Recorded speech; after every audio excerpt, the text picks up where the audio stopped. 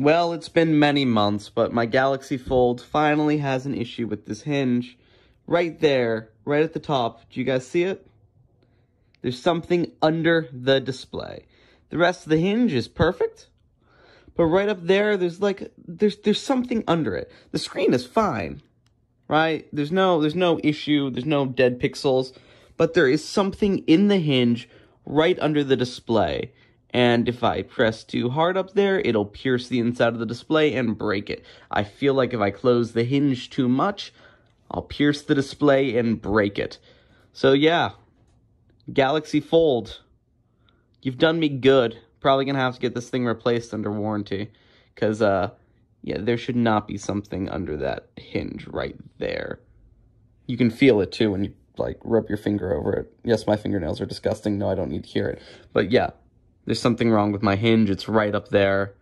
You can see it. I'm not happy about that, but hey, I didn't expect this thing to last even, 9 months? So, pretty damn good it lasted this far. The Flip, on the other hand, the Z Flip, it's been fine. I've had no issues with it.